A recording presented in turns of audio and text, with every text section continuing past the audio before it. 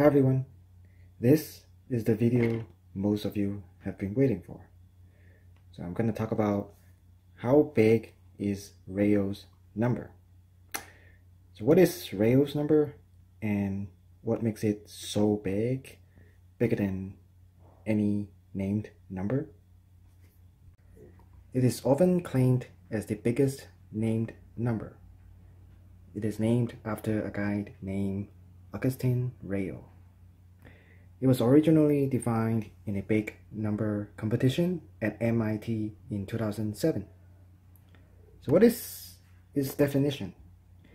In Rayo's own words, it is the smallest positive integer bigger than any finite positive integer named by an expression in the language of the first order set theory with a Google symbols or less.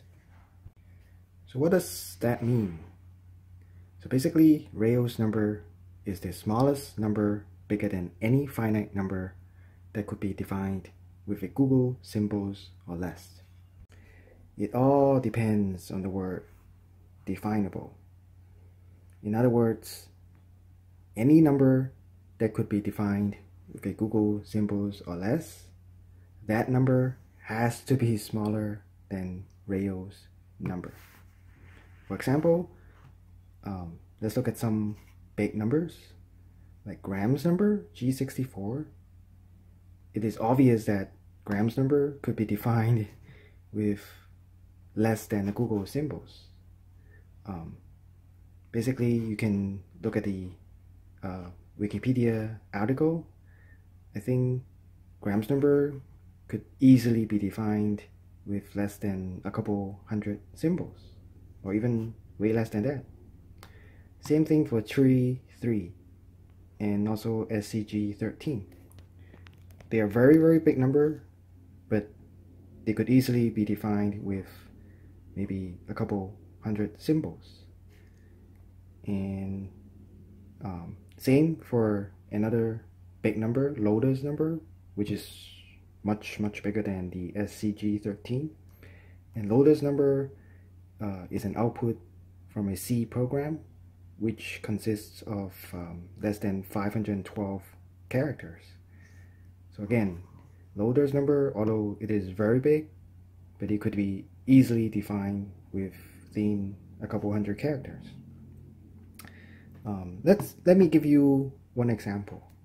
So let's say you define a function, let's say fx, as SCG, a iterated SCG functions. Let's say SCG of SCG of SCG 13, and there are in total SCG 13 number of SCG functions. So in other words, it could be written in this way: SCG. So this one means this function SCG iterated for SCG 13 number of times. So you could define fx as this humongous number. And then what you can do next is you can define another function, g of x. So you can define g of x as fx of x, but iterated for fx number of times. So this number is already way bigger than SCG 13.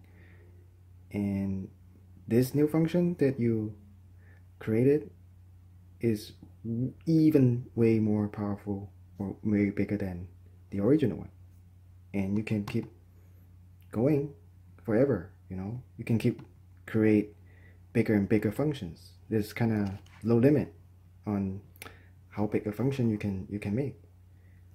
And the thing for Rayo's number is that as long as your function that you created could be defined with less than a Google symbols, then Rayo's number has to be bigger than your function. It's safe to say that no one will ever define a number with a Google symbols. Why? Because the number of seconds since the Big Bang is around 10 to the 17 seconds, which is 1 followed by 17 zeros.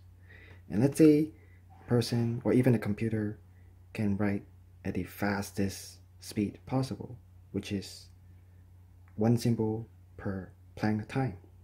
And the Planck time is the smallest time scale in physics, which is around 10 to the minus 44 seconds, which is a very, very short amount of time.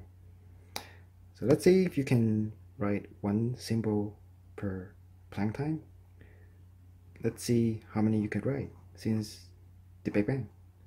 So the number of Planck times since the Big Bang is equal to 10 to the 17 times 10 to the 10 to the 44, because there's 10 to the 44 Planck time per second, which is equal to around 10 to the 61 Planck time. So even if you can write one symbol per Planck time since the beginning of Big Bang, until now you could only write about 10 to the 61 symbols, which is way less than a Google. Even if you somehow could write a Google symbols since the Big Bang, well, there's another problem. That is, there's not enough space in the observable universe for you to write out your number, because the number of atoms or particles in the observable universe is just around 10 to the 80, which is a big number. But of course, this is smaller than a Google. That means even if you can write each symbol on each atom or particle, you will run out of particles in the universe before you can finish writing down your number or your function. So in other words, no one will ever define a number or a function that has a Google number of symbols. And also, there's not enough digital storage for any person or a computer to store a Google symbols. Rayo's number is not computable because there's not enough storage space for any computer program to contain a Google symbols. And so all these numbers here, they're all computable, even though this number is computable. But Rayo's number is not. And it's safe to say that no one will ever know how big Rayo's number is, or even what Rayo's number is, because there's no limit on how powerful we could define a symbol. And Rayo's number is bigger than any number that could be defined with a Google symbols or less. So basically, it's just we only know that Rayo's number is just very, very big, basically bigger than anything we could ever conceive. But of course, I mean, some people will say, oh, I got a bigger one, maybe Rayo's number plus 1, or something like, change the definition of Rayo's number to, instead of a Google symbols, you change it to a Googleplex symbols. But that is just a naive extension or a lazy extension. So basically, you're just extending your number based on Rayo's number. A funny fact about Rayo's number is that the person who defined this number, Augustin Rayo, is actually a philosopher, not a mathematician.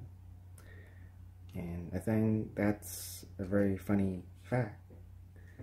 But I mean, it's not hard to understand that, because Rayo's number is more like a thought experiment rather than a real mathematical function. It's kind of like a play of words. So it all depends on the word definable. So the meaning is just, its definition is is that Rayo's number is the smallest number bigger than any finite number that could be defined with a Google symbols or less. So it's something like a play of words. So there we have it, Rayo's number. Thanks for watching. Have a nice day.